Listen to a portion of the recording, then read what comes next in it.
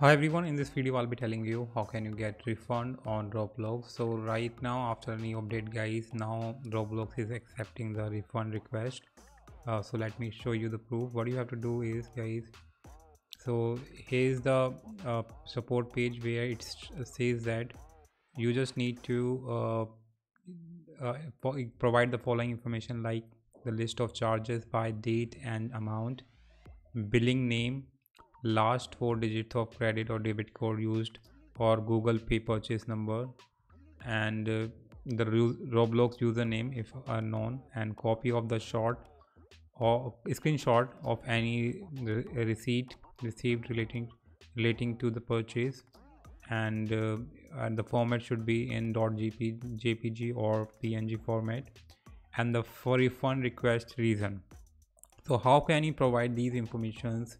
So you just need to guys click on this contact support or contact customer support. I'll give you the page of this link. So now once you're here, you just need to provide your username first of all, and then first name. It's also optional, but the email address you have to provide, and then you have to confirm email address. Then guys, you just need to choose the device, and choose type of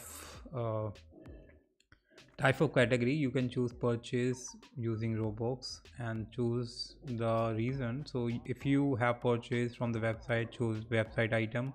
If you choose in experience, if you have purchased, if you want to refund from the experience, you have to choose in experience. So let's choose the website item, and now you just need to provide all the information but that was listed there. So yep, once you provide and give a perfect reason guys, and just click on continue button.